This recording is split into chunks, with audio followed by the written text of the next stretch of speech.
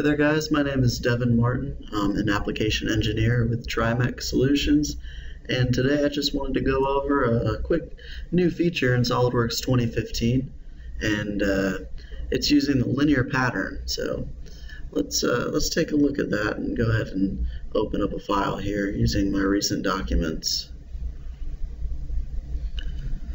So I'm going to open this up, and I've got one hole down at the bottom left there of my part. It's a little rail. I need to put a couple holes in it, and ideally I'd like for those to update with the length of my pole in case I were to go in and change configurations, make a change to it in the drawing, really anything. I want that to kind of smart update. So in 2014, using the linear pattern, you could set up a pretty complex equation and have that work. Just a really quick review of linear pattern. You're going to choose your feature, then you can choose the direction that you want that to pattern in, and apply spacing. And I could say that instead of 5, let's just zoom out a bit here and fill it all the way up. Overshoot there just a little bit. Okay, so now I have a nice little pattern. However, if I were to go to change any dimensions on this, my nicely patterned rod there will unfortunately require a little more patterning. So let's go ahead and jump back into our linear pattern. I'm just going to undo everything I did and we'll restart again. So start a new linear pattern here, and instead of using spacing and instances, I'm going to use up to reference. So this is new in 2015. It lets me choose a reference point to pattern my features up to. So I'll say let's pattern all the way up to this edge there. I can choose a offset distance from that reference point.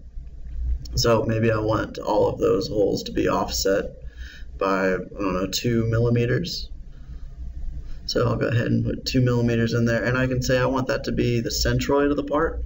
I could also specify a reference, and then I can either set the spacing or set the number of instances, and I'll come back and revisit that in a minute or two.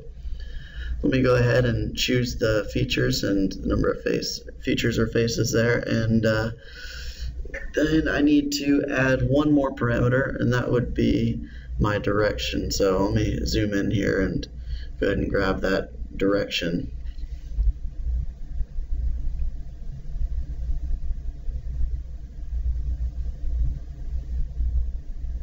Okay, so once I add my direction, you can see it automatically populates the number that I need, and it keeps the spacing to the distance that I set it.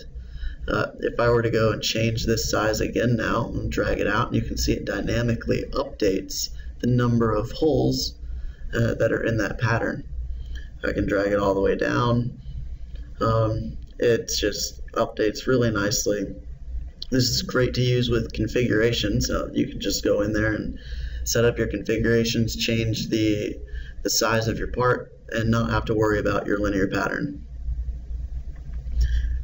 So let's visit the other options. So we had two options here. We had the distance or the spacing, and then we also have the number of instances. If I were to set those numbers, so instead of let's go ahead and just say I want 20. And I want 20 instances no matter what.